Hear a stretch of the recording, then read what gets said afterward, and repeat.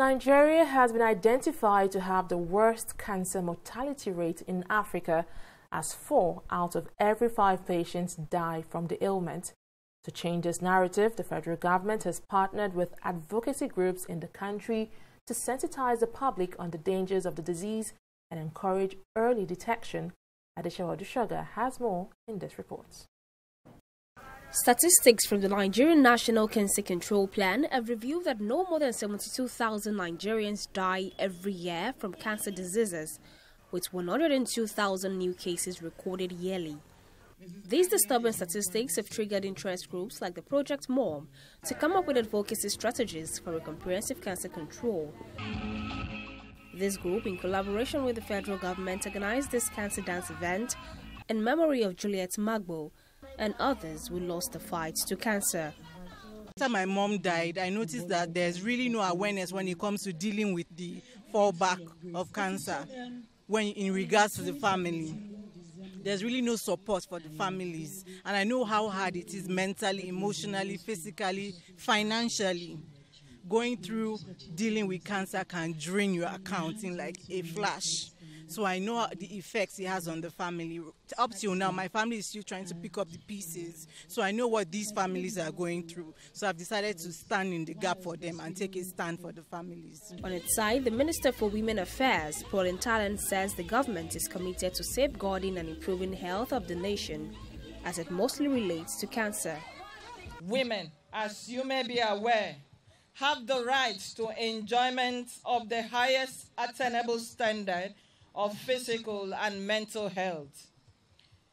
The enjoyment of this right is vital to their life and well-being. However, health and well-being often elude majority of women. Good health is essential to leading a productive and fulfilling life, and the right of all women to control all aspects of their health, in particular, their own fertility, is basic to their empowerment. As a ministry charged with the promotion of women's rights, health and reproductive health rights, we are encouraged by this initiative and would like to commend Project MOM for its efforts.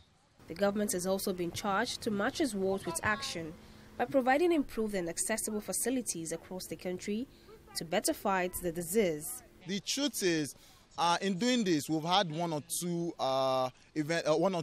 progress come up. Like at least sometime in 2017, Comfort Oyayi Daniel, who was a cancer survivor or who was a cancer champion, stood in front of the Minister of Health, the then Minister of Health, and then told him that she had to spend a whole lot of money to go to Lagos to just go have a radiotherapy treatment and then come back to Abuja.